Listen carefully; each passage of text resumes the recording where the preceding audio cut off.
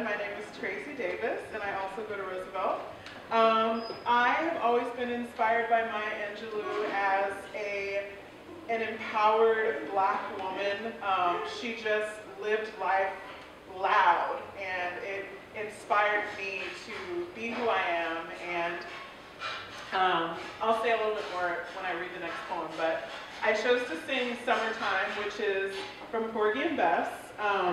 And part of the reason I chose this is because it is a lullaby in the opera I'm singing to my baby.